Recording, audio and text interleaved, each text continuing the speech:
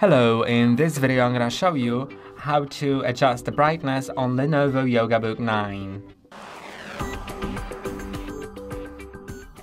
In order to adjust the brightness, there are two ways of doing that, and you can also separately adjust the brightness for both of the screens. So the first method is less convenient but doesn't require a keyboard to be enabled. By the way, you can see that the brightness has changed because I have auto brightness enabled. I'm also gonna show you how to enable or disable that in a moment.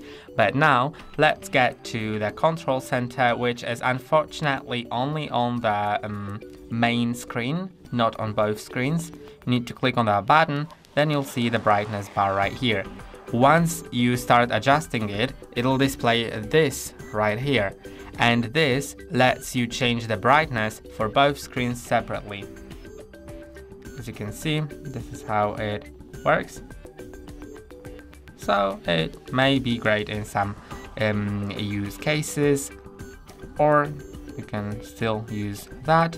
And now let's get to the keyboard. So you can either use your physical keyboard. Once it's connected with Bluetooth, you can place it on the screen, but you don't have to. You just need to use the F5 or F6 keys. You can also do it on the virtual keyboard, which you can open with 8 fingers on the bottom screen, and select the F5 or F6 to change the brightness.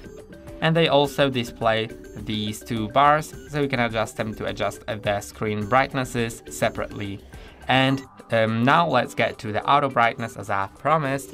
So in order to change it, you need to go to the settings, then go to system, and now go to display,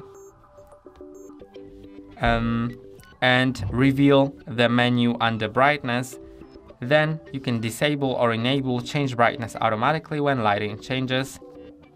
And from now on, when it's disabled, it won't really do anything. And that's all for today. Don't forget to like and subscribe. See you next time.